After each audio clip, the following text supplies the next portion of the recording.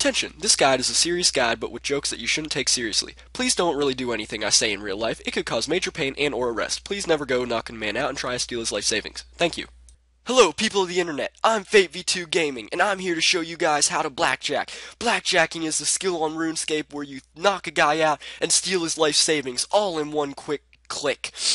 This guide will show you how to do it, what you have to do, what you need, what you should eat, how to get wasted, what else you should do. Dun dun dun! So, let's get started right now. First things first, what you'll need, a blackjack. Big surprise, huh? You get a blackjack from completing the feud quest. It's a pretty simple quest. The only hard part is that for skillers, you do have to beat a boss, but you don't have to complete the quest to get a blackjack. All you have to do is get up to the part where you learn how to blackjack. Once you do that, you can take your blackjack and go start beating the snot out of people. So, what you're going to want to do is have your blackjack. There's many different kinds. Oak, willow, maple. I like maple because I like maple syrup. The one you get from the quest is actually oak. You can upgrade with doing mini quests or something, but the main thing you want is any kind of blackjack. It really doesn't matter. You're going to also want food because you could die here. Somehow, people don't like it when you start beating them upside the head and trying to steal their money. So you will need food, but I'll show you how to do noted food or self-sustaining way. Now, let's get right into how to blackjack. Now that you have all your gear, you gotta decide what kind of bandit you want to start beating up on. And it all depends on your level. If you're level 45 thieving, you do a level 41 bandit. If you're level 55 thieving, you do a level 56 bandit. And if you're level 65, you get to go and do thugs. We'll do thugs at the end. First, let me show you how to get them. You want to take this 41 level and lure him. All you're going to hit is lure, and he'll say, "What is it?" It's a surprise, and you follow him, and he'll follow you. All you have to do, bring him to a house. Doesn't matter which one, really, just any kind of house that has a door, because you're going to bring him in, lock the door behind him, and what you're going to do then, where is he? There he is. What you're going to do, knock him out, and then pickpocket him. You can do it twice if you're fast enough. You might not have time, and you could get caught this way, so do it on your own risk. But what you want to do, you're going to just hit knockout and hover over the pickpocket icon until he is on the ground. Oh, he caught me. See, he starts fighting me. So what you're going to do, close the curtain, run outside, and just run away. I'll show you how to prevent that, but right now I'm just showing you the runaway method. It's pretty simple. You just run for your life. So, is he bad? Nope, he's not mad anymore. What you do is you just come back in here, close the curtain, and you're going to... there's two? No, never mind. Okay, so you're going to hit knockout, pickpocket, hover over, pickpocket. You did it. Oh, he didn't do it in time. You got caught. So, if he stuns you, nothing's the matter. If he says, "I'll kill you," what you're going to want to do is pickpocket him right away. I'm going to try and get it to do that to me, actually. See, he said, "I'll kill you." Pickpocket him right away. See, he caught me again, but he isn't aggroed. If you do not pickpocket him, he will aggro on you, and you'll have to run away. So, you're going to knock out, pickpocket, pickpocket. Knock out, pickpocket, pickpocket. Knock out, pickpocket, pickpocket. I'm trying to get him to catch me, but I guess I'm too good. Okay, so you're going to mostly wanting to be hovering over the options every time, and mostly you're going to be hovering over the pickpocket option. See, "I'll kill you." You have to hit pickpocket right away. He caught me again, but at least he's not aggroed, so I can stay in this room. That's why you have to have so much food. It's really easy for people with health, but skillers, you just have to watch your health so much, so be warned. Now let's go on to the next level, blackjack. Okay, so you successfully beaten up this guy so much that you got into level 55 thieving. Congrats! Now you can beat up his older brother. The only weird thing is, level 56, if you look at them, the only difference, they don't have a beard.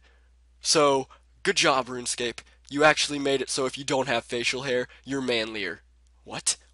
What world is that? Okay, so I already lured this guy into this house. This has to be the best house to have him in, because see, he can get caught here, here, and if he does catch you and aggro on you, all you have to do, click right there, run up the ladder, run back down. He won't be aggroed, and you don't even have to leave, so he can never escape, because this curtain will never open.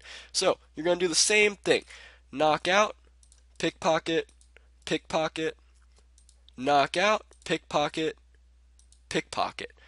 Now it's the same thing as before. It's very simple. Just remember to hover over the icon. Don't try and click on it real quick because whatever you're going to have to do, you're probably going to pickpocket him either way.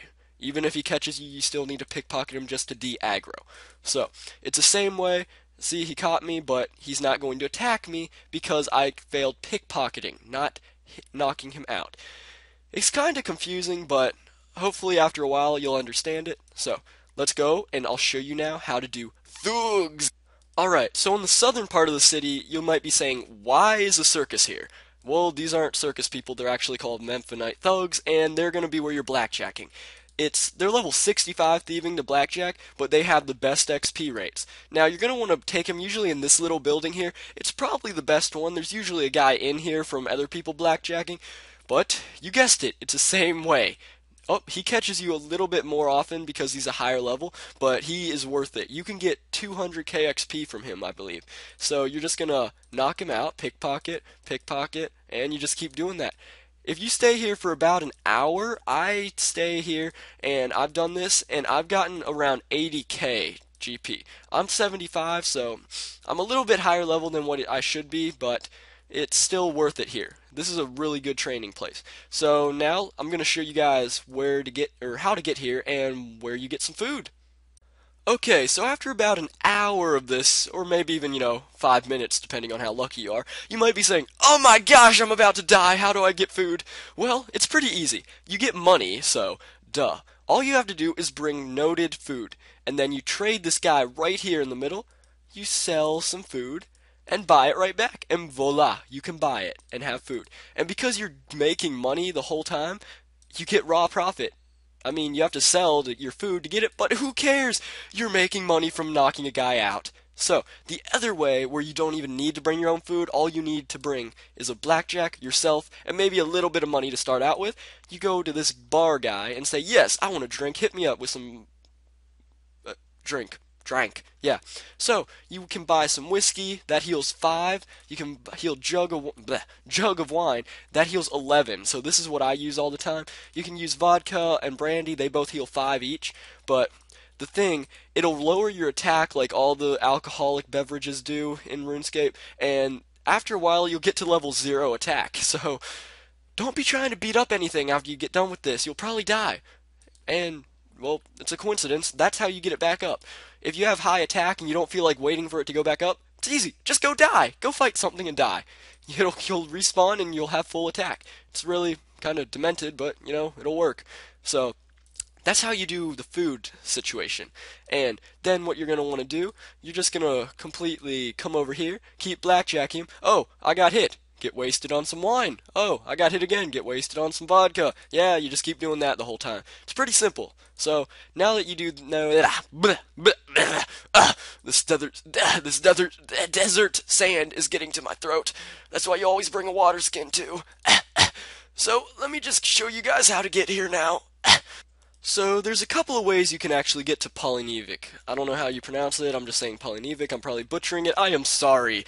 So the first way, if you're super rich, like I'm not, well, you can buy a house, and when you get to a certain level, you can make your portal right here. So all you do is go to your house, pop out here, just start beating up a guy, take his money, and go back home. Pretty simple. The other way is taking the magic carpet ride, and all you have to do, it costs 200 GP. You talk to this guy right here, tell him to talk to you. Well, actually, this is how you get back. So you pay him 200 GP and you start riding this. You look like a little hippie guy actually flying around on your almost little carpet, but it's pretty simple. You're just going to fly all the way over here. You're going to go all the way back to Shanty Pass, where near Lumbridge and Alcaharid, and you're going to have a bank there. That's where I would personally bank some of your money because I've died out here before with like 50k on me. It's not fun when you can't get back here in time. So just bank, like make a goal and bank every certain number of monies, but that's how you get back. So now you're going to say, how do you get there? Well, you go to Lumbridge, you come to Alcaharid, you go south of Alcaharid, you come to this guy, buy a pass for 5 GP. Yes, this is also where you buy your water skin, your money, not money, you can't buy money with money, that doesn't work.